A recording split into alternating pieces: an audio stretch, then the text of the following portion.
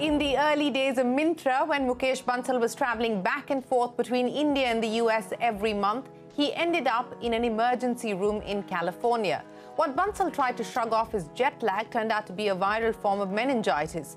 While the thought of giving up entrepreneurship did occur to him as he struggled to manage his health while meeting the demands of bootstrapping a company, but followed after his recovery was the rise of Myntra and Bansal's obsession with physical and mental well-being, which has now resulted in his new book, Hacking Health. Over the last 16 years, Mukesh Bansal, by his own admission, turned himself into a guinea pig of sorts, experimenting with varied diets and workouts to see what works for him and what doesn't. From getting himself tested at the Human Longevity Center in San Diego to using biohacking tools on a daily basis, he has done it all, and he says hacking health is simple. Sleep more, eat less, and always move. In fact, in 2016, I remember asking Bansal after he exited Flipkart where he could set up his next venture. I'm not surprised. He said health. Cult.fit, which Bansal co-founded later that year, currently runs 600 Cult.fit centers across India and helps people control diabetes and work on their physical and mental health. The Tata Digital and Zomato-backed company now aims to become fit for an IPO in the next 12 to 18 months. The last couple of years have certainly made us all act on our holistic well-being more than ever before. What's also in the spotlight today are the pressures of running a startup and the toll that it takes on young entrepreneurs. As we learn in this book, Bansal knows it all too well. Hello and welcome to Young Turks, India's longest-running show on startups and entrepreneurship. I'm Shireen Bhan, and to talk about his latest book on living a healthy life and his journey to being a holistic entrepreneur, joining me on the show is Mukesh Bansal. Mukesh, always a pleasure. It's great to have you back on Young Turks. Thanks very much for joining us. And, you know, we have enjoyed reading your book, Hacking Health. And his claim is the only book you'll ever need to live your healthiest life. Mukesh Bansal, are you living your healthiest life today? Absolutely, Shireen. I think health is an obsession, passion, and also a profession for me. As part of Cult.fit, something, I've been working on last 7 years. But for me, health and fitness goes a long way. I've always been very active, learning about health, trying different things. And over a period of time, I've learned, health is simultaneously very simple and very complex. As you earlier mentioned, if I have to simplify, it just boils down to eat less, sleep more, always move. But then there are so many myths and so many fads and so much clutter, and it gets very confusing for people to figure out how to pursue healthy lifestyle. So in this book, I have tried to distill down everything I've learned about healthy lifestyle from my own experiments, research, talking to experts, as well as all our experience at Cult, delivering good health for millions of people. So all of that, hopefully everything people need to know for pursuing healthy lifestyle, where they can both understand the science behind it, ancient wisdom, a lot of places ancient wisdom validates what modern science now knows, and simple tools that people can practice. Well, speaking of tools, etc., and you also talked about how health has become an obsession as far as you're concerned. I have to honestly say, Mukesh, when I was looking at all the stuff that you're experimenting with and the regimen that you follow, I'm frankly intimidated. You've got an Aura ring that's worn on the finger that tracks all kinds of body function, a Whoop band, a Muse headband, a Med wand, a hyperbaric oxygen therapy chamber. I mean, I'm frankly intimidated. How do you manage to keep pace with all of this? And is the line between understanding your own body better and this becoming obsessive, it's a fine one, isn't it? No, it's a fine balance. And I think, to be clear, to pursue healthy lifestyle, people need to do very few things in a very simple manner. But today, our understanding of health is growing by leaps and bounds. Everything about body is easily, measurable, from your continuous glucose monitoring to, you mentioned, very fine sleep tracking through Oura ring and things like that. I do that mostly to learn about the space, to see like what are there any new insights, a new way of understanding or how our health works. So a lot of it is really experimentation, partly also because I am part of Cult, learning about new health trends, what's going to happen. But all of it, I think I would say more for curiosity and hobby. There are a lot of tools available to people when you're looking for that last 5% optimization. But to pursue healthy lifestyle, you don't need to do all of that. Just a simple focus on diet, some kind of activity routine. It does, whether it's a gym or going for a walk, swim, running, yoga, you can do something at home, doesn't really matter, right? So I think that it's a very fascinating that, on one hand, the area of health is so complicated, right? And I really immensely enjoy learning about it, talking to world-renowned expert, visiting all these centers, getting new insights. But then, if you, a lot of them just validates what we have always known, since in ancient times. So in some ways, it's kind of back to square one as far as, pursuit of healthy lifestyle is concerned. Yes, in many ways it is back to square one. But, Mukesh, you talked about this, this insatiable curiosity that you currently have, trying to understand immunity better, trying to understand health better. How much of this is now likely to translate into business ideas? This is a space that's opening up. We've got a whole bunch of people looking at different aspects of the health economy, not just wearables and so on and so forth, but what goes into your body in terms of what you're actually consuming, immunity boosters, there's startups, there's large FMCG companies now looking at this space. How do you see the health economy evolving, and what is it going to mean now for Cult going forward? I think it's an incredible business opportunity because, as you said, everyone is developing an interest in health. People don't necessarily know exactly where to start, what's the first step they should take. So there is, you need guidance, you need inspiration, you need tools, and all of it translates into a variety of health opportunities. We are seeing all these sleep fitness companies coming up, which are doing trackers and mattresses, sleep meditation kind of things. You have, variety of um, things related to nutrition, whether it's packaged food, ready to cooked food or supplements. So they're coming up. The whole variety of fitness regimen that you can get into both at home and outside. And a lot of companies have identified these are opportunities, right? And creating specialized solutions. Some are still in the lab. Some is like really cutting edge out there. Things like cold baths. There are devices available for that. We are seeing cryo chambers coming up in Delhi, Mumbai, Bangalore. Flotation tanks are coming up, right? So all of those make it easy, convenient, sometimes fun, something new to try out, and each of them are a potential business opportunity. I think pandemic has in some ways woken up everyone to health.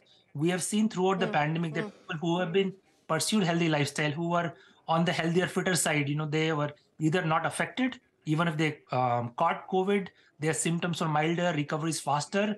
And I think it's been, last 2 years, everyone has learned the healthy lifestyle is very important. So there is a big trend from consumer side to adopt. At CureFit, we're working on various aspects of it.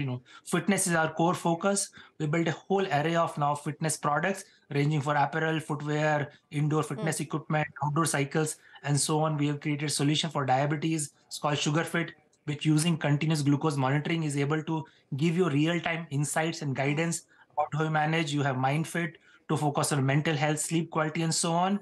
And there's some more cutting edge stuff we are working on, which hopefully in the coming years we should be able to translate into products and services. Well, that gives us an insight into what the plan is. But I also want to understand from you, there was in fact, just the last few days, this week itself, the regulator putting out a report saying that they had studied samples of so-called supplements, protein supplements, etc., and found that a large majority, in fact, was either substandard or did not meet the claims that had been put out by the manufacturers. Now, as this space opens up, as the health economy evolves, what do you think is the need of the hour in terms of regulation? Because, this is also imperative that we do this mindfully, Right. that people in this space address the opportunity mindfully. No, absolutely. See, health is the most important thing that all of us have. I think this has been one of my motivation writing this book, that as consumers, we should all be well informed.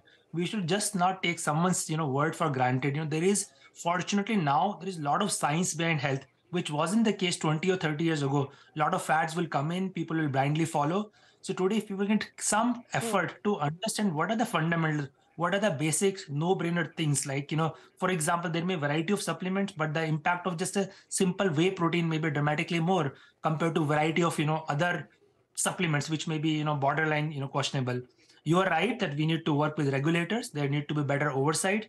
There are some very high quality brands in India which are already operating, but then there are a lot of, people just starting out, maybe cutting corners and so on. So it's very important, but ultimately I think health, your and my health in our hands. And there are so many things we can do just in our home, our kitchens, how we structure our day, some of the healthy habits we can adopt. So we don't have to be too dependent on these solution novelties. We can always straddle on the side of mainstream science. We can also look at, a lot of people in health talk about don't eat something, let's say, which is made in a plant, eat something which grows on a plant, Yeah. right? Or don't eat stuff that your, grandparents may not recognize. So we can fall back on some of these things that, people have known over, ages. And just, practicing yoga is no brainer. You don't need, any validation because it's been there for thousands of years. Yeah. Fasting, intermittent fasting may be cool now, but in, all religion traditions, especially in India, we have all kind of fasting regimens. Now, what science tells us that it does not matter how you fast, whether it's once a week or, extended period or intermittent fasting, they all do the same thing in terms of much better fat, regulation, so that your body is able to metabolize fat better, and you are able to, use calories more optimally. So things like that, right? So yes, there needs to be some oversight, but there is a lot that, just you and I can do on our own. And so is, anybody who's willing to put in some effort to understand health. It's not very complicated. Yes, I think common sense and balance is important and imperative, really, as you try and chart out a roadmap for yourself. And I think it boils down to individual choices as well. But Mukesh, you talked about some of these opportunities and, of course, what you're trying to do through Cult. But you are, of course, a serial entrepreneur. You've always sort of spotted trends ahead of the curve. Are you looking at investing in startups with founders who are looking at this space at this point in time? We certainly, I think, Cult, our ambition has been to be one-stop shop for everything for healthy lifestyle. Some of our earlier growth also happened through acquisition, so we are quite open to partnering with anyone who is innovating in this space. It could be a business partnership, it could be an acquisition opportunity, and so on.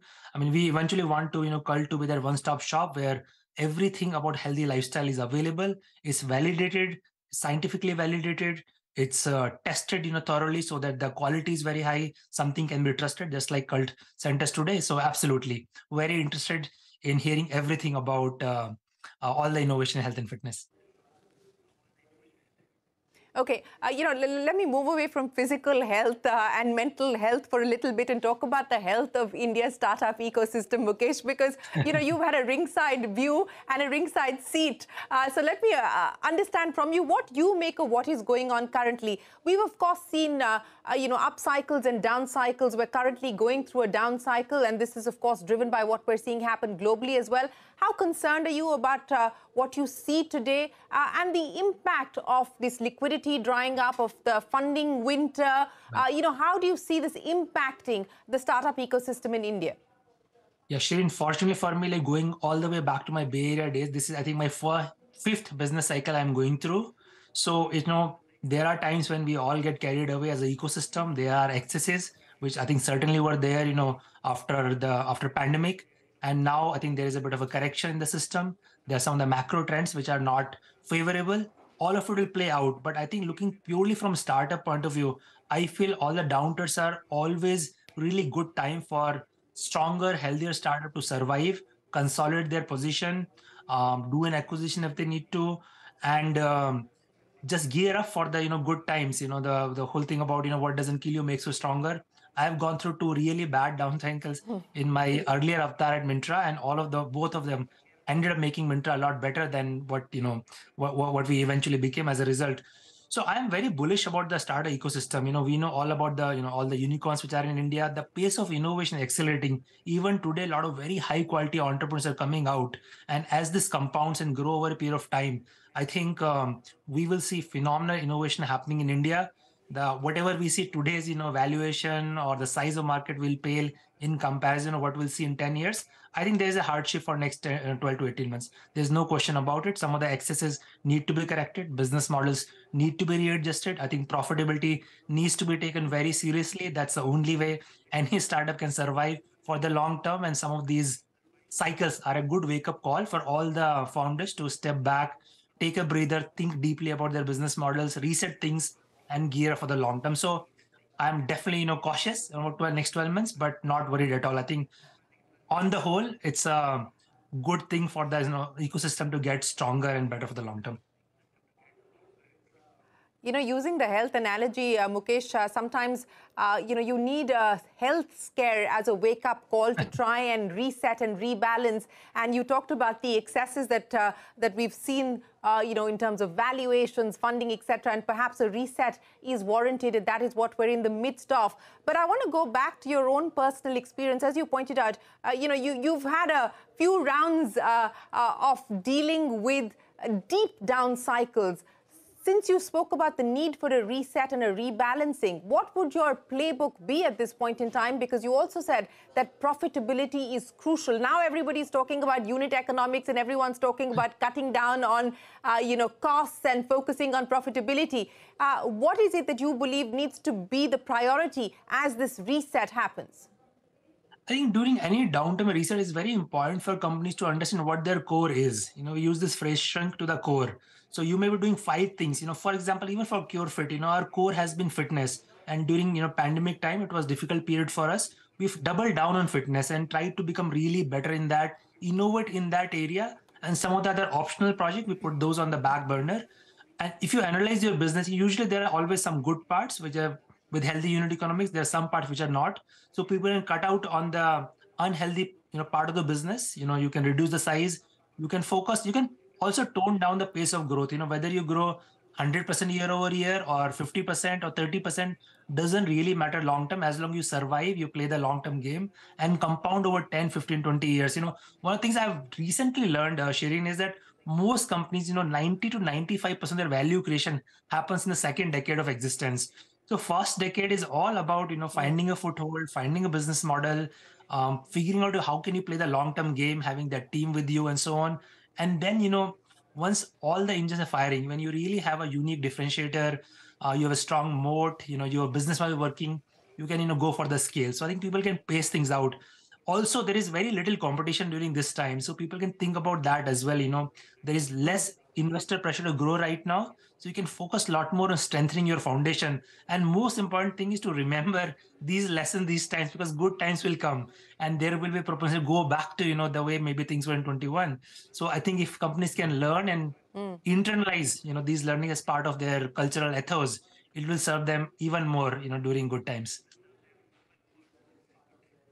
Absolutely. I think that's a very valid advice, that the good times, the bad times may not always last. The good times will return, but don't go back to the same playbook that brought you to the bad times in the first place. But Mukesh, you talked about the fact that this is also an opportunity to do things differently because there is less investor pressure. Investors also understand the need to slow down the pace of growth and focus perhaps on getting the business model right, on moving towards profitability. But you also said that there isn't that much competition. Is that really right? You truly believe that there isn't as much competition? What about the competition from the large conglomerates, from the super apps that you're also part of building out? Yeah, I think the exciting part of India's story is the opportunity is so humongous, right? We are a $3 trillion economy going to go to, double every 8 to 10 years, right? So if you take, 10-year lens, we are going to be, getting closer to $10 trillion economy. If you translate that into the size of consumer retail that's going to grow, side of, manufacturing that finally because of Made to India is starting to happen in a big way, even IT services kind of growth. I think the pie is just way too big. As a startups, all we need, starting out 10 to 100 million, revenue journey or 100 to 500 million journey. I think there's enough and more space. The key thing is to have that unique differentiation, solving some consumer problem very uniquely, and then obsession about the product, which is so good that people want to, use your product. When I say there is not much competition, what I meant is, there is not pressure for market share. There may be a lot of other players, but what is of more importance is how good your product is, how good your retention rates are, how good your metrics like, LTV to CAC look like, and things like that. I think so companies can do well to focus more inwards and focus more on consumers than focusing on the competitor, which may be going up at maybe a different share of the pie. Are super apps the way to go, Mukesh? Super apps obviously offer a huge convenience. If I can have, one app which services most of my consumer needs, ranging from, electronics to, food, fashion, health, travel, all in one place, which is what I think you are leading Tata News and Attempt. I think it's come a long way. Product is starting to look Yeah. amazing. It's making very steady progress, and knowing what I know, I'm very bullish and excited about what's to come in next 1 or 2 years. So I think so. Super has a role to play. So does the vertical players. Within verticals also there are. If I just look at fashion, right? You can look at the full fashion pie, but there are so many niche verticals in fashion. We've seen a lot of interesting, D2C players have come up, which are solving a unique brand positioning.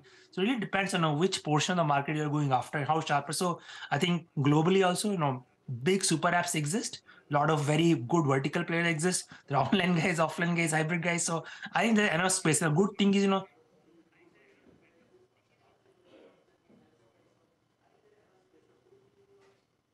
We seem to have lost that line with Mukesh, but we will re-establish that connection with him. He was, of course, talking about the future as far as super apps are concerned. Remember, Tata knew from the house of Tata, the Tata Digital offering is what Mukesh was speaking of as well, and, of course, a venture that he's been involved with. Mukesh, sorry, we lost you. You were finishing your point on super apps.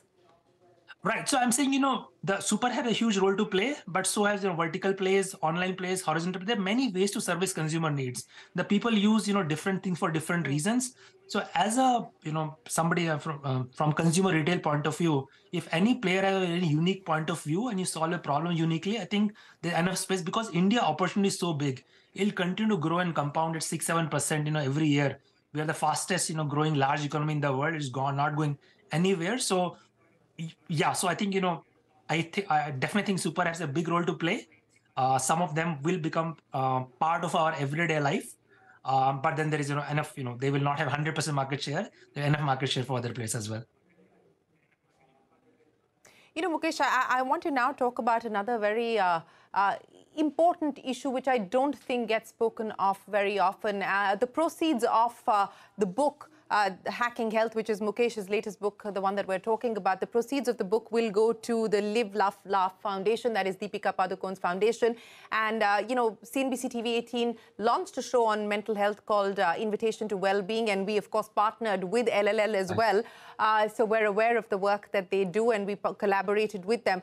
I want to understand from you, Mukesh, while we talk about physical health and a lot of founders from the startup world are out there on social media talking about what they do as far as physical health is concerned, talking about mental well-being, emotional well-being, mental health continues to be stigmatized. It continues to be an issue that not many feel comfortable speaking of. I want to understand from you, how do you see this? And also, this is an environment where the narrative is that, the paranoid must survive, and, people are talking about how many miles they've chalked up on an airline. Living out of a suitcase is almost considered a virtue. In that environment, with that narrative that one has to deal with, and an increasingly lonely job of being an entrepreneur, how hard has it been for you personally to deal with this issue?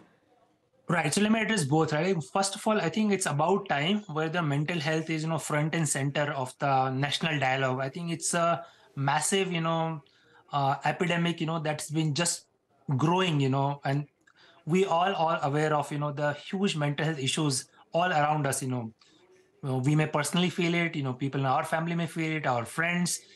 We all know it's out there, but it's highly underserved because there's very little discussion about it.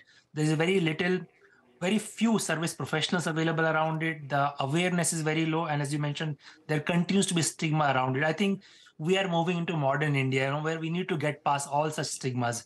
We need to acknowledge mental health is just another health issue like many others. We have diabetes issues and hypertension and CVDs, and similarly mental health, needs that kind of attention. You are absolutely right. Entrepreneurship in one area where mental health issues gets really exacerbated because it is a difficult journey, lonely journey. A lot of time you have a lot of self-doubts. You don't know whether you are doing something wrong. You're not able to share your fears, your vulnerabilities with people around you.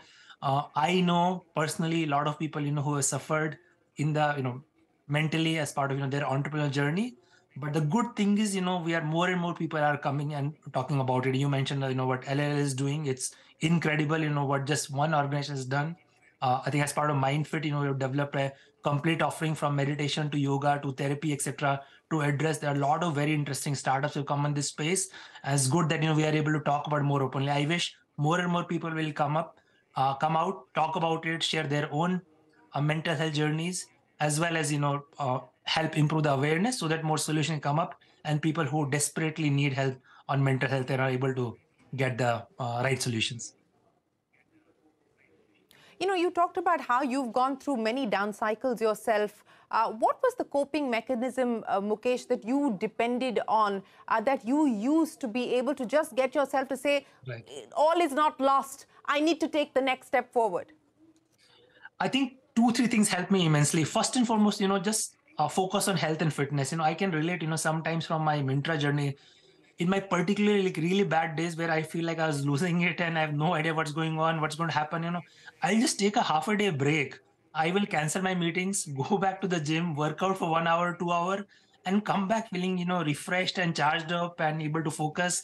I think, and there is a lot of evidence now that physical fitness is a very strong direct correlation with mental health. Your focus improves, your overall, you feel good, you are less stressed and so on.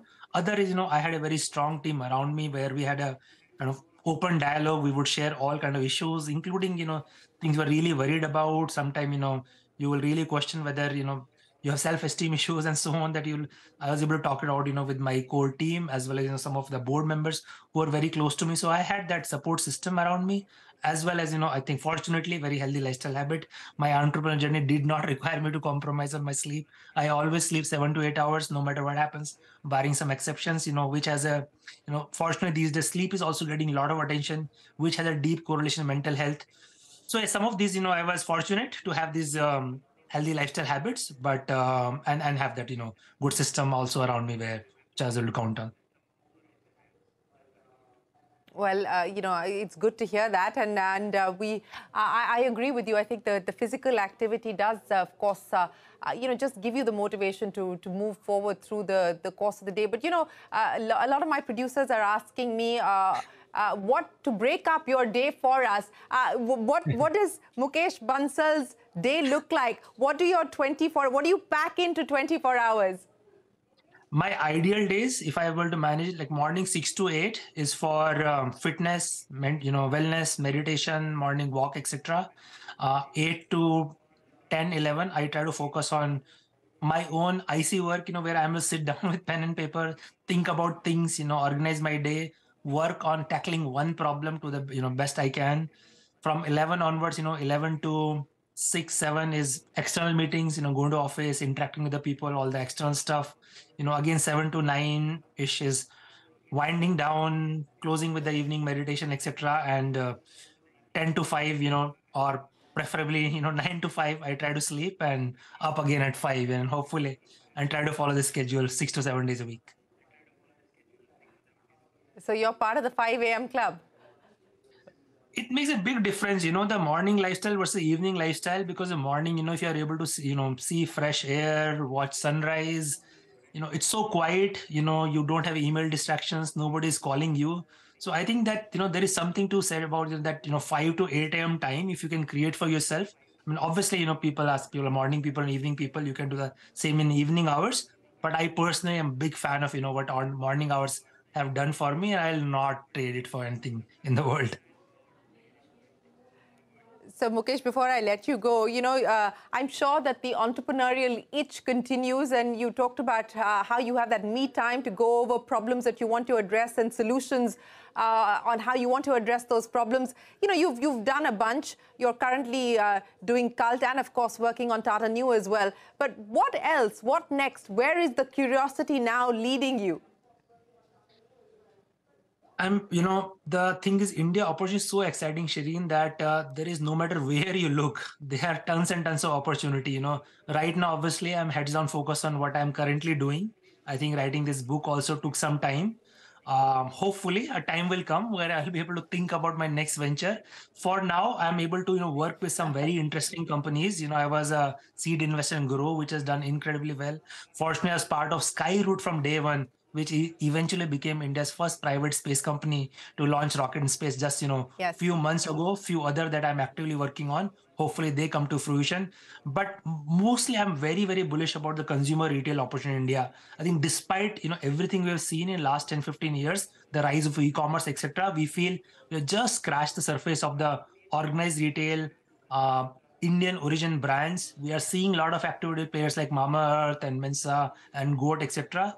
Those are also early signs. I think we'll see a lot of action in further evolution and development of commerce and private brands in India. That's also familiar to me. So definitely that's one area I'm keenly watching. Well, that's an area that you were, in fact, one of the Indian pioneers, Indian startup pioneers to get into a space that you built out. Mukesh Bansal, it's always a pleasure. Appreciate you joining us here on CNBC TV18. We wish you the very best of luck with Hacking Health and, of course, with everything that you continue to do in the startup space. It's been fun talking to you. Well, that's it then on this edition of Young Turks. As always, from the team, thanks very much for watching. Goodbye. Stay tuned.